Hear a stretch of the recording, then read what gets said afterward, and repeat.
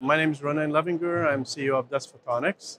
At DustPhotonics, we are a silicon photonics company, and we're here at ECOC to show our first product, which is the Carmel.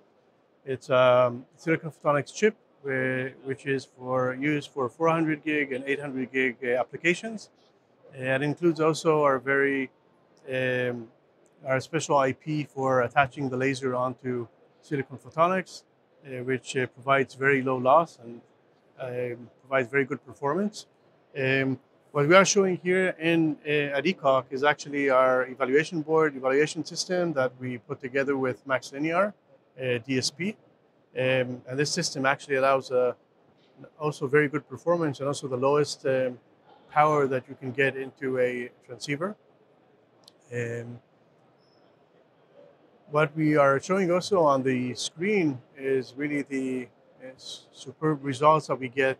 Here you have the optical eye, which with much better than the spec would request results. Um, and in the show, we actually demonstrated here operation across different temperature values from room temperature to high temperature.